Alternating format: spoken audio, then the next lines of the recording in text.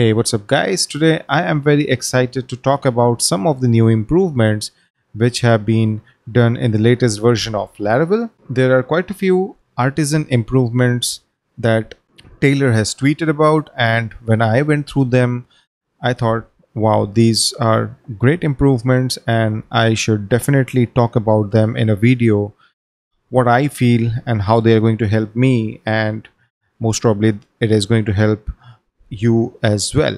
So let's get started right from the basics of creating a new application and see how the experience has been improved for a developer.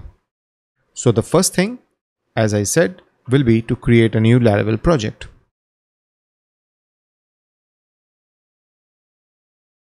So because I don't have the Laravel binary, I will use Composer create project to pull down the latest version of Laravel, and I'm going to name my project as new underscore project. So let's hit enter. So the installation is complete and immediately I can see these things are something which are different. These nice dotted lines on whatever is happening after the dump out load is executed, right? The package discovery. These are niceties that they have added. It feels a little better, obviously. And the first thing, or rather the first command which I would like to talk about is PHP Artisan About. So this is a beautiful way of knowing what the application is configured as of now. So when you run this command, it gives you certain kinds of information. For example, a few parameters about the environment. So I can see that the application name is Laravel, which is nothing but, what I understand is this. So if I run this command again, obviously it shows me that the name has changed. The Composer version, which is 2.3.7, that's fine. Debug mode is enabled, which basically means if I make it false and run that command again, it does tell me that this is off. So these are some things which you would like to from time and again run on your production environment and quickly check that these flags are off, right? Your environment is visible.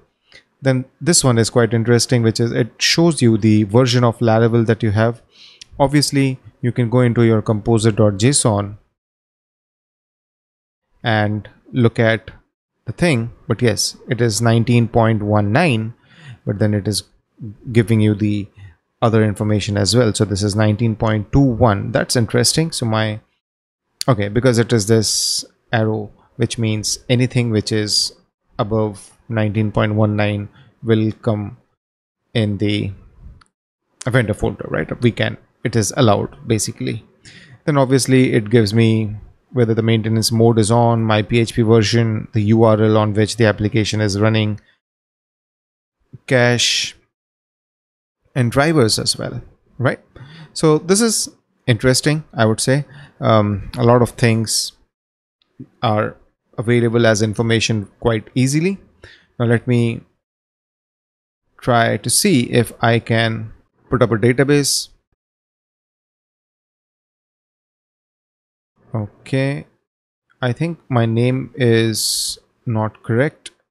Let me quickly go into the config file, database.sqlite, my bad. So I'll just create that file, right? And with this, I think if we now execute this command again, it does say that it is SQLite. So the first thing that I would like to do to ensure that this is correct is run the migrate, and yes, it is working. If I do refresh, then also this is working, and can you see the same styling is being followed. So a lot of these things does make the CLI quite interesting. All right, so we saw the installation, the about, and obviously the migrations and stuff have changed.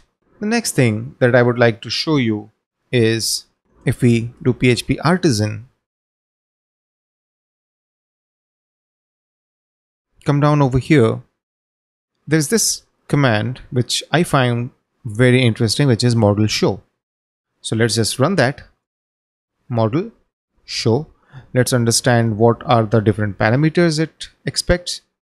So as you see, it says that the description is show information about an eloquent model, which is fine. Usage will be model :show. Options are like this, and argument, it expects the model to show. Fair enough. Let's do something like user. And at this point, it will say that displaying the model information requires the Doctrine debal package. Would you like to install it? Yes, no, and the default is yes. Well, now this is a dependency, not even a dev dependency, so you need to understand whether you want it or not, but debal is fine. It's a very common component, or rather composer package, so you can definitely install it. I'll do that. I'll go ahead and do that.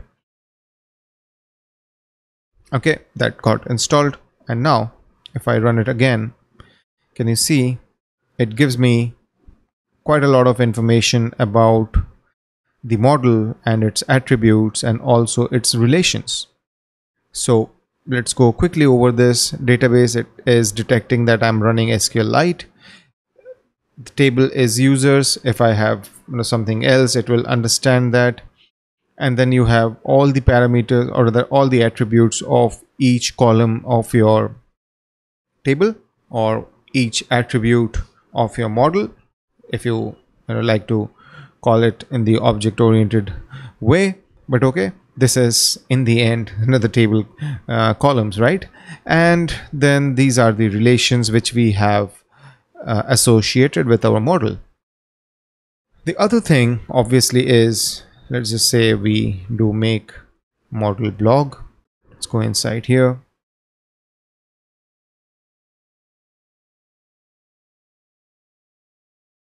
So now if this model is present, right, I think I haven't created a migration. So what happens if I do this? So can you see it says there are no attributes, there are no relations. And the moment I create a migration, so something like migration, let's check the help. I think it is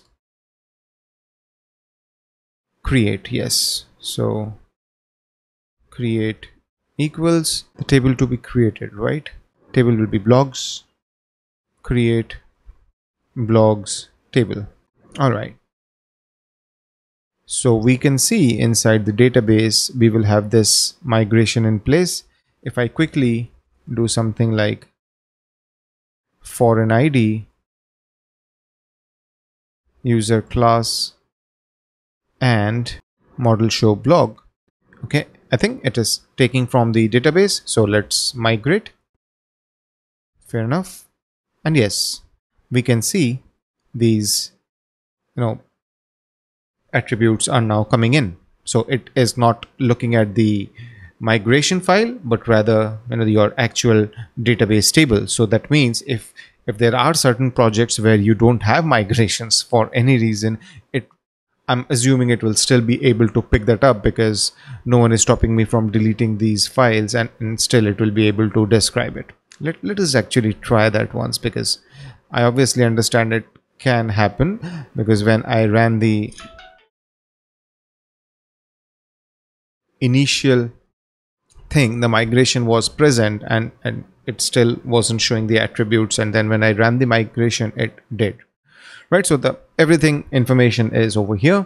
And one more thing which now comes out of the box, and this is something which I have covered in one of my previous videos as well, which is code formatting using Pint. But now you need to understand that Pint comes with Laravel out of the box. So if you go to composer.json, you will see Laravel Pint is now on version 1.0, and this is a dev dependency which is coming out of the box. Right now, this is really interesting. Why? Because I have already covered this in the video, but it can definitely improve your code formatting abilities. I'll try to show you how that works in a very small way. For details, you can look at my the other video, but let's just say if I have something like this. Okay. Now, obviously, my VS Code has some code formatting in place, which will stop it from. That's weird. It's not working right now. Anyways, that's good, because if I do something like blogs equals, let's just say blog all, right? It should have actually formatted it. I don't know what happened. Maybe some configuration issue.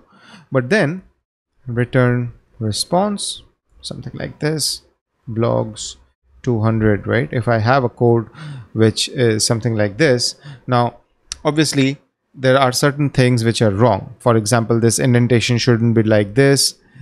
I can create some errors over here, and maybe, I don't know, something like that. Okay, very badly formatted code.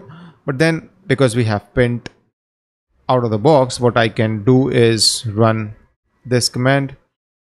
Pint already comes with a lot of defaults which are designed specifically for Laravel, so you don't have to worry too much about it. Just execute this binary. It will scan your code, and automatically it said there are 1, 2, 3 and 4 things which got corrected. Let's look at our code now.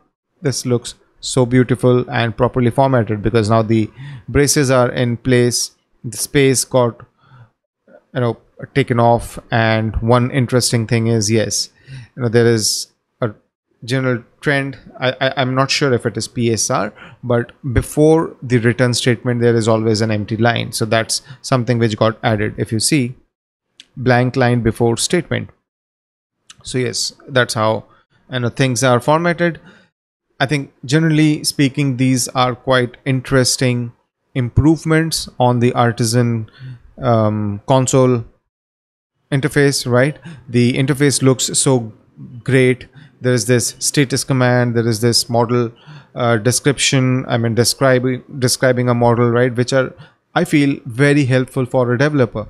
I have spent so much time looking at the configurations and sometimes the config inside the Tinker to understand what configurations the current application is running, and these information through the CLI can really help a lot. So do let me know what are your views about these new improvements. And yeah, if you like this video, do click on the thumbs up icon and don't forget to subscribe to my channel.